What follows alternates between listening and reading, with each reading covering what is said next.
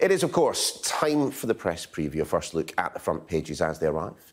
Over the remainder of the hour, we'll be taking a look at what's making the headlines with the director of the British Foreign Policy Group, Sophia Gaston, and the communications advisor and former aide to Boris Johnson, Guto Harri. To them in just a moment, but let's take you through the front pages that we have, starting with the Metro. And according to that paper, a third of UK adults have now had both doses of a COVID vaccine. The Telegraph warning, though, that 300,000 people have missed urgent checks for cancer, which could spark another crisis in the NHS as the pandemic winds down. The dentist will see you in 3 years, the Daily Mail leading with NHS waiting times. The Financial Times reports on the Belarusian government forcing a Ryanair flight to divert and land in Minsk, also that it could arrest a prominent opposition activist. Staggering statistic, this. Just 1.6% of rape cases leads to charges being brought. That's the lead story for The Guardian. And as previously mentioned, we're joined tonight by Sophia Gaston and Guto Harri. Lovely to see the both of you. And this story, Sophia, that we're going to start with this evening on the front of the FT, and I imagine it will be creeping up in lots of the other papers as well. Belarus forcing a flight to land in Minsk by scrambling a MiG-29. I mean, you couldn't make this stuff up. It's absolutely bonkers. I mean, this is a flight that was an EU flight, so going from Athens in Greece to Lithuania, so two EU capitals, and this is an EU-owned company, Ryanair, and this was just an ordinary passenger flight. These were people, you know, going home to see family or going for a weekend holiday. But on this flight, you had an opposition activist to the really brutal Belarus regime. And what happened is, as soon as the flight gets over Belarus airspace, there's essentially a foiled bomb threat, and essentially they force the pilots to land, make an emergency landing escorted by a Belarusian plane, and essentially they stop on the tarmac and arrest this activist, and it's just caused extraordinary drama in the EU, as you can imagine. And I mean, it's just a really shocking scene, and I think everybody's aware that this activist who's been pulled off the plane is facing pretty serious consequences. He's being arrested. He could face the death penalty. It's just another example of this regime really cracking down. But it's a really tough test for the EU because this is so brazen. It involves civilians, you know, real, just ordinary people whose lives are at risk. And I think it's going to be a test for the EU to come together. Can they be a credible foreign policy actor? Can they get all their voices, all their institutions in lockstep with a clear message here? So I think the next 24 hours are critical for that, but the world is watching on. Yeah, I mean, Guto, Sophia is alluding to, you know, pan-European condemnation of it. We wait to see what that turns into. But of course, when I spoke with them, the chairman of the Foreign Affairs Select Committee, Tom Tugendhat, a little bit earlier on, he made the point: look, Lukashenko has not acted without, you know, some fairly significant approval from Moscow. We do know that Vladimir Putin will have at least had eyes on this operation.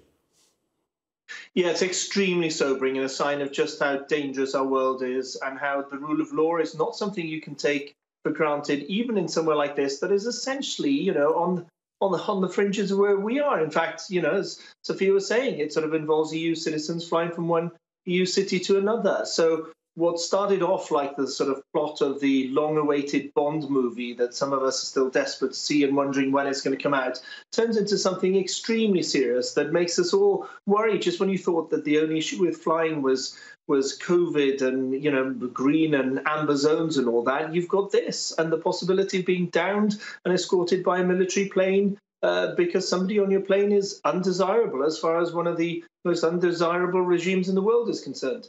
Serious implications, according to the Foreign Secretary. We will see what those will turn out to be. But Sophia, I just want to give our viewers two papers, in fact, because they are related stories. The front of the Metro, their story there, celebrating the success of the vaccination rollout. You know, 1 in 3 have now had both their jags, which is incredible. But then, of course, you turn to the Daily Telegraph, and Dominic Cummings pops up once again, talking about, you know, the government strategy at the time. But let's start with the vaccination vaccination rollout. This is an achievement. It is something to be welcomed, and it is the way that we are going to get normality or some form of it at some point in the future. The vaccine remains the good news story. And I think, you know, what the UK government really hopes is the happy ending, or at least a sort of happy interlude after a pretty difficult 2020. The news is that now a third of UK adults have been double jabbed, so on their way to being fully protected, which is just an extraordinary logistical feat. And I think we should all be really proud of our institutions for delivering that, and also for the British people. I think it shows really strong foundations of community and social trust, that everyone said, yes, you know, we've had a pretty difficult 5 years. Everyone's been at each other's throats, but we've come together. And I think Britain's feeling a bit more united as a nation now, and this vaccination program's been really integral to that.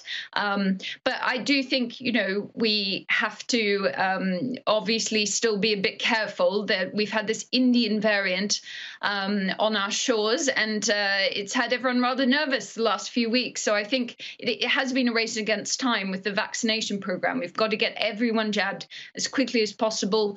The latest data that has come out over the weekend shows that the vaccines are effective. So it's just really important that we get as many jabs and as many arms as possible. But I think, you know, we've been so trained to see these cases going up and just have that real sense of fear and foreboding because of what happened last year. And we kept thinking, oh gosh, another lockdown on the horizon. The vaccine is a game changer, and I think it's just going to take us a little while to get our heads around that. It certainly is. But Guto, take us to the Telegraph, though, and Dominic Cummings, and perhaps you might be able to explain to me exactly what on earth he is trying to achieve. I mean, he talks about, you know, herd immunity being at the heart of the government's strategy. Priti Patel was the latest in a long line of cabinet ministers to deny that's the case. I mean, I know it's late on a Sunday and I'm a bit daft, but I remember Patrick Vallance standing at the lectern in Downing Street directly referencing herd immunity as part of this government strategy. What's Cummings up to? Yeah, and I've spoken to people, you know, over the last few weeks about Dominic Cummings and what he's up to, and one or two have said to me that he was the one, and you can imagine this from the kind of guy he is, that is captivated by the idea of herd immunity. It's eccentric, it's wild, it's sort of counterintuitive, it sort of involves doing something hugely controversial, and he had to be weaned off this idea, is what a couple of people have told me. But he's doing the opposite, of course. Just when the vaccine program really is going gangbusters, and I've been doing a little bit of volunteering as a vaccinator myself. Pleased to say I stabbed about 75 people in the arm the other day. Just when the last battle wins the war, he's trying to drag it back to the grim start and throw mud and try and bring down, you know, a prime minister that he was once supposedly loyal to, but he's now clearly bent on trying to sort of destroy him completely.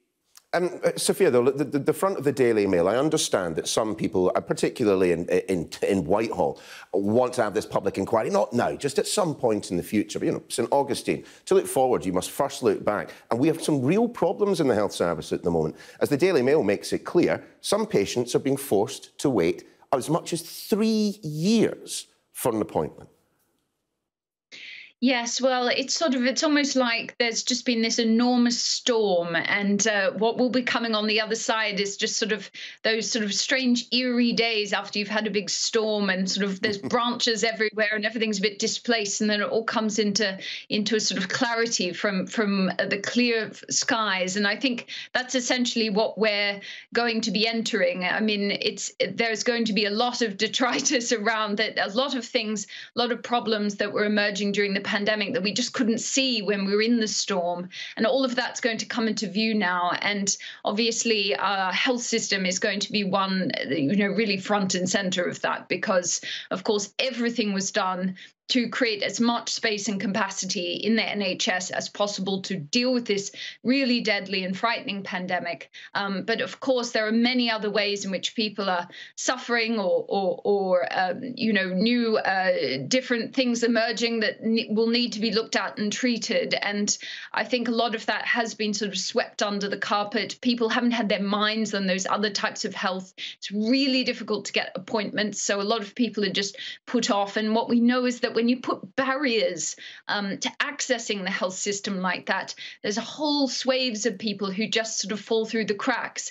And that's really what they're warning here. You've got a lot of really senior people in the medical profession essentially coming out and saying there's this silent, invisible crisis that's been happening. And if we're not careful, things like dentistry, cancer diagnoses, these are sorts of things that we could just be missing. And of course, we know there could be some pretty significant consequences for that down the track. So we need to get ourselves back on the road we were at before. But that's going to require everybody sort of getting over this mental hurdle of accessing the health service. You know, I think there needs to be a message coming out now saying, look, we're through the worst of it. We're open for business. Please come back and start seeing your GP and start, looking over and making sure that you're checking for those signs, because I think people just haven't had the capacity to do that. But we just have to sort of make the case now that we're moving into a new era, and those things are really important. Yeah, see your GP, Sophia, if you're lucky enough to be able to get an appointment. Guys, we have to pause there and take a quick break, but afterwards, a story that's very close to my heart. In Vino Veritas, we'll tell you why Australian winemakers are hoping for a post-Brexit trade deal. They're off for a drink. We'll see you after this.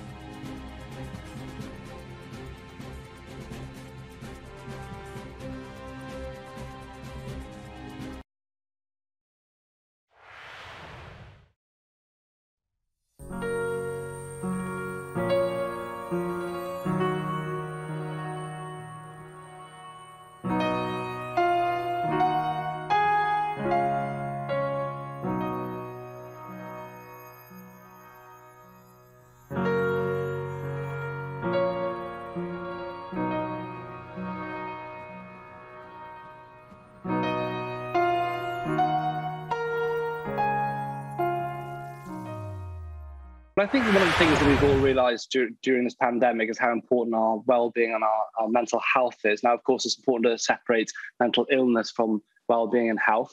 But I think all of us have wanted to take control, I think, and do a bit more to look after ourselves ultimately. And, you know, whether that's getting outside more often, catching some natural light, exercising, communicating with those that we hold dear, making sure we're managing our stress effectively, we're sleeping well, all these things play a part into how we feel. And so, you know, that's why I wrote the book Live Well Every Day. I wanted to kind of bring the science out there, my personal experience and my professional experience, and put that together into, I guess, key chapters that people hopefully can use to improve their own health and ultimately feel better from it.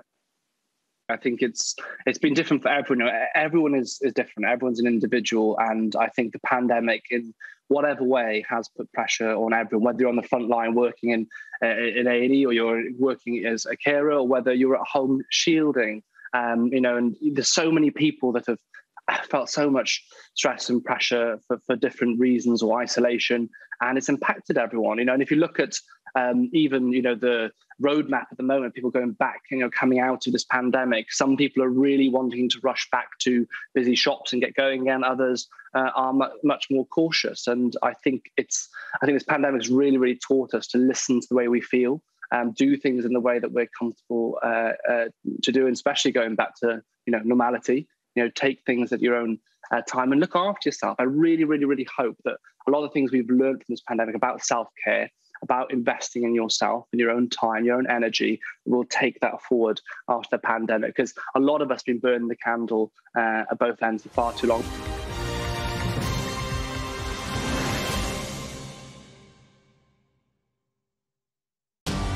For the early risers. As we examine the story beyond the headline. For the knowledge seekers. Welcome to Divided States. For the straight talkers, the curious, and the ones who want to be entertained. Backstage, Sky News' entertainment podcast. For wherever you are. Welcome to Sophia Ridge on Sunday podcast. For the ones who want to know more. Welcome to the All Out Politics podcast. For the listeners. From Sky News Storycast. Sky News Podcasts. Listen and subscribe for free.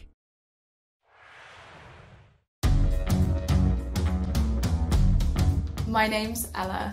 I'm an environmental activist and founder of the End Period Plastic campaign. You might be thinking, why period products? What's so bad about them? They're the 5th most common item found polluting Europe's beaches. They're more commonly found than straws or coffee cups.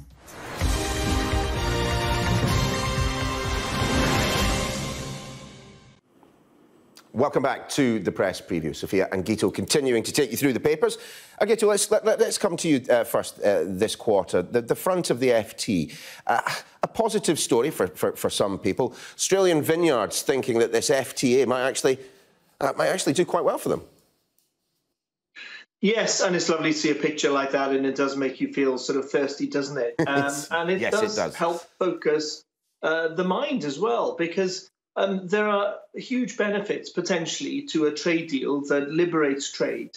And this is a very stark one. Would you like to drink very decent Australian Shiraz for less than it costs you at the moment? The answer for most people is yes. But this is all part of a really, really complex, elaborate trade-off, of course, that's being negotiated. And if you then say, but if we actually pay less for their wine, we'll pay less for their lamb as well. And if we pay less for their lamb, will we ever buy great Welsh lamb ever again? Now, I think you should be able to compete with things that are being flown halfway across the world, not to mention the carbon footprint that should be off-putting for most people. But it is difficult, and there are big, big judgment calls to be made right at the heart of number 10 at the moment that actually bring out the contradictions within the Prime Minister himself, not to mention the Cabinet, between those who feel that you have to protect certain industries in the UK and those who think, well, it's tough. You know, we don't do what we used to do 20 years ago, 100 years ago, 200 years ago. We've moved on to do other things because other people in other parts of the world can do what we used to do more cheaply. So that's how trade tends to work. It's a painful process, but this is showing you one of the potential upsides. Yeah, I mean, Sophia, the headline glass half full. I mean, anyone who knows me or indeed works with me will tell you that I'm very much of the opposite variety, but I do tend to enjoy pairing a nice Australian Shiraz with a slab of Scottish beef. And I'm afraid there are aspects of the domestic economy that are going to suffer as a result of this deal, aren't there? Well, yes. I mean, I think it's funny because the Australia trade deal was meant to be very easy. I think there was a sense that, you know, these are friends and like-minded partners. They're close allies. We share many of the same interests and values, but there are distinctions. And, you know, I have lived in Australia. I have family there. And I can tell you, even just things like farming practices, environmental standards, the sort of significance that's placed on animal welfare, they're just quite different here in the UK. And so even when you're dealing with some of your closest partners, these sort of roadblocks come along. Now, you know, I will join you in being rather enthusiastic at the idea that we could buy very good Australian wine more cheaply. It is rather expensive over here. But I think that this is one of those cases where you just have to make sure that you look at things in the round and put the right safeguards in place. I mean, everything now, every aspect of openness, I think we're sort of having to balance a bit off with security. And that's partly a response to this idea that, you know, maybe we had gone sort of no holds barred into globalization and not really thought about some of the asymmetrical costs and benefits. So I think, you know, we just need to be careful that we're striking the right balance here. But I think you'd be hard-pressed to find many people who'd be upset about the idea of cheaper Australian wine.